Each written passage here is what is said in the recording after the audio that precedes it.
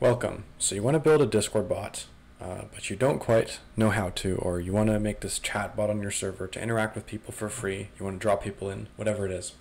I know some people also were talking about some disadvantages of the new Discord developer portal and how you have this like redirect URI thing that people can't figure out. So I'll also be covering that in this video too. So to start off, all you're really going to need to do, and by the way, this operating system is not Windows, it's not Mac, but everything will be the same, and for the things that are different, they aren't that different, and I'll explain sort of how to differentiate between them. But anyways, let's go ahead and get started. So I'm going to go ahead and run git clone on this. This link will be in the description of the video, so you just go git clone. And if you don't have git, definitely install it. You could just search it up on Google or whatever and get that done in a few minutes. So go git clone, GPT Discord. Oh,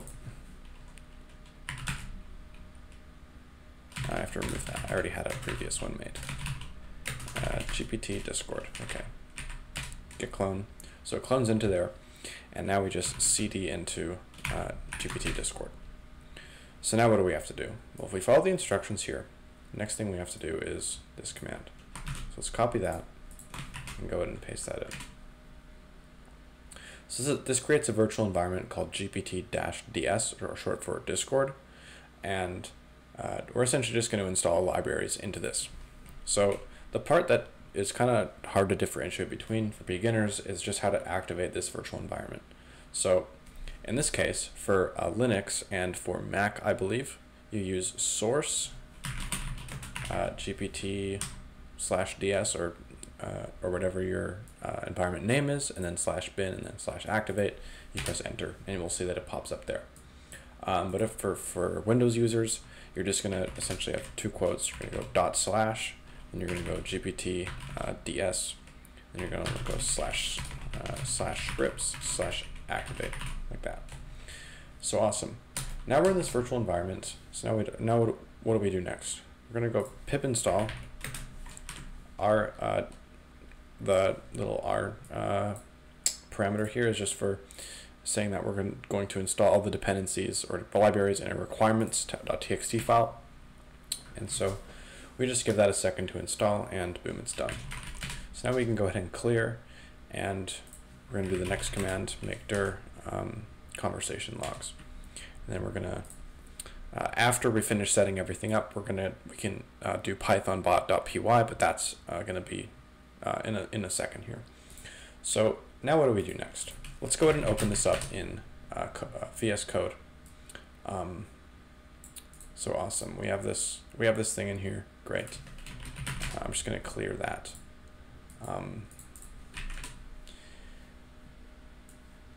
Wonderful. So this bot, we've got some stuff in here. Cool. Now what? So essentially, we're going to add this .env file, and I'll zoom in here for you guys. So in here, we're going to need a Discord token. We're going to need an OpenAI API key, and we're going to need an org. And your org is something that you guys will have to do, because that's what you create when you make your OpenAI account. So first things first, let's start off with the Discord token. So how do we get this Discord token? Well, if we navigate over to the Discord developer portal in here, if you want to get to it, just search up Discord dev, and then you can just log in. So ensure you're logged in, and then what we can do next is just go new application, and I'll call it tutorial GPT for the purpose of this video. Go ahead and create that. Awesome. So next up, we're going to go to bot. You can add your own profile picture if you want here, and then we're just going to essentially check these off, and only these ones. You don't want to check this one off, or that'll make your thing buggy. So only these three. We're going to go ahead and save changes. Awesome. And so now we can go ahead and pop into here. And then authorization method, you're going to set that to in-app authorization. You're going to click bot.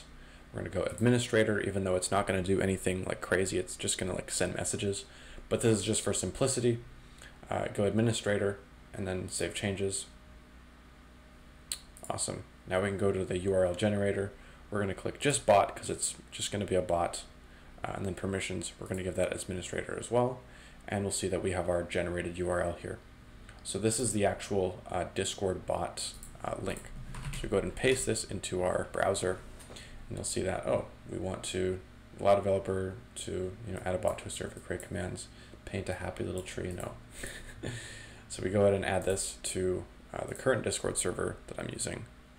This is just a demo server that I'm using. It's my own. And so I'm just going to go ahead and continue. Grant administrator permission. Sure. Awesome. I am a human. So now we can go ahead and pop into here. And we can see that this Tutorial GPT bot has in fact shown up. Wonderful. So now what do we have to do? Well, if we go back to this general information or bot, you just see this reset token here. So click that, click yes, do it. And I'm just going to actually enter my authorization code.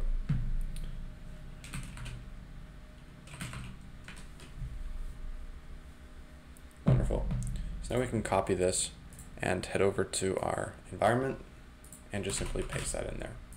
Awesome. So now we're going to do the OpenAI key and the org.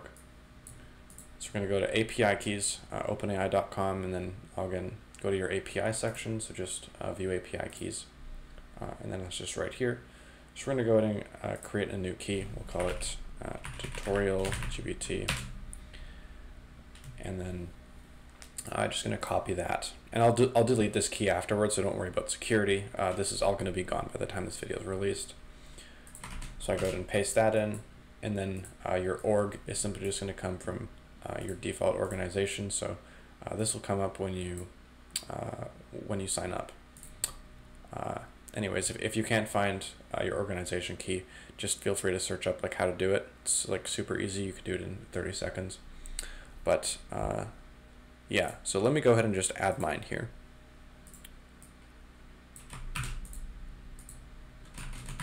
Okay, so I've added my key, and now we have this essentially just a script left over.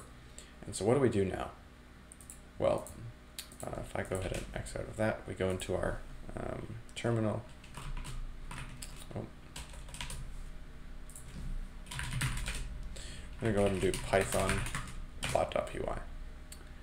And so awesome. This should actually just show up in the server here. We've got tutorial GPT online. So if I go /prompt, how are you? Say thinking, and then it will say, as an AI, I don't have emotions, but I'm functioning properly. Thank you for asking. And so let me just explain sort of the mechanics and how this bot works. So you have this conversation logs file, which will keep track of the current conversation. So we give it a role. You're an assistant that communicates. Let me full screen up on this. You're an assistant that communicates only ground truth. You have 160 IQ and you're very good at math. You're an assistant in my Discord server. We talk about technology and AI research, right? So you just put whatever prompt you want in there. And I'll actually show you where to add this. And then we have, the user says, how are you? And then the assistant says that message.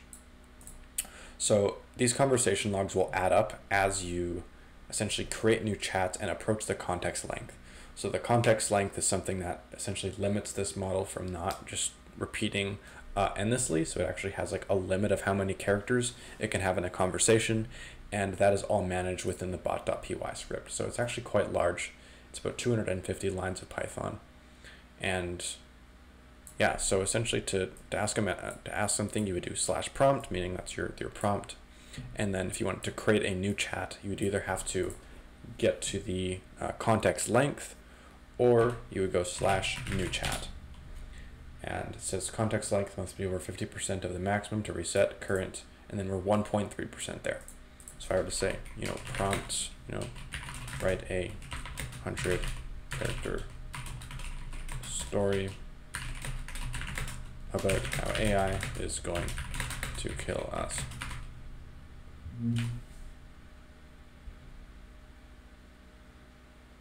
Okay.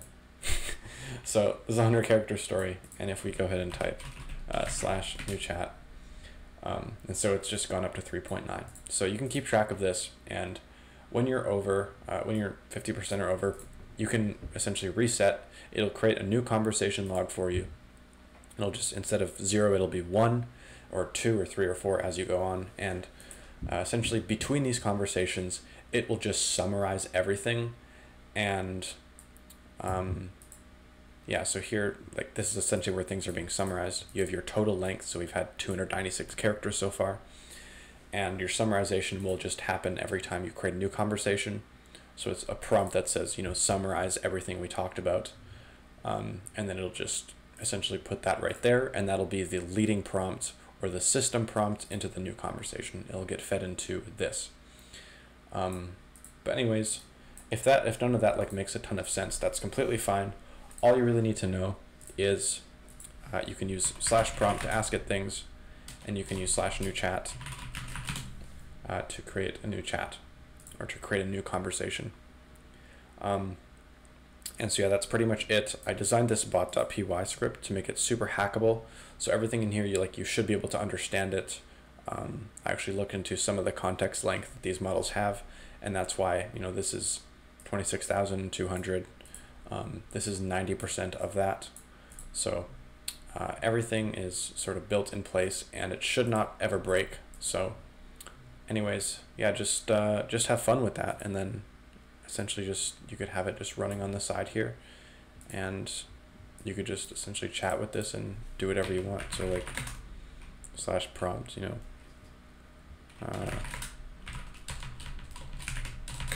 how to get started in ML. It'll think. Maybe this one will take a little while because it's generating some more. How to get started. Familiarize yourself with basic programming languages like Python. So yeah. And then I can say, /prompt, what was previous message, how to get started in machine learning. So it has contextual understanding. And yeah, so hopefully you found this interesting. If you do, totally leave a like, subscribe. I make great content on this YouTube channel. It's always free. You can totally unsubscribe later. Doesn't matter. And yeah, that's all.